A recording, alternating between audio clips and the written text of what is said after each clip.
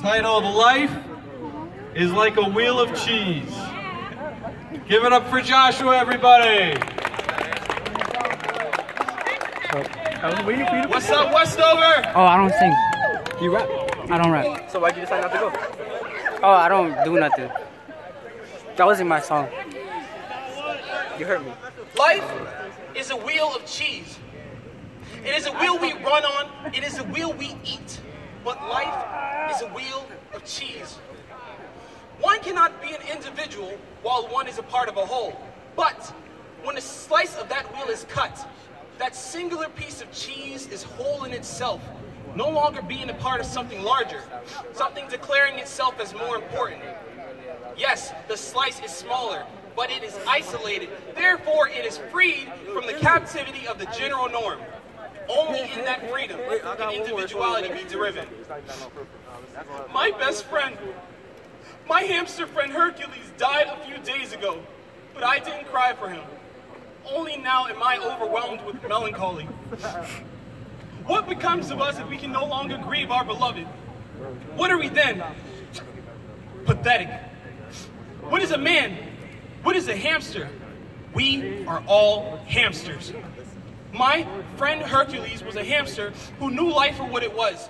A cage, a lifeless, dull fish tank that keeps you for the short life we have and is your bed when you are dead and stretched out lying in wood chips after a long day of your same old routine.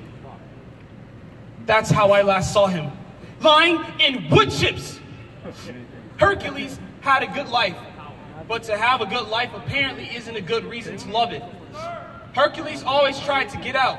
Some days he was hysterical, other days he seemed fine. And at those moments, I was convinced he must have come to find comfort in his slice of life.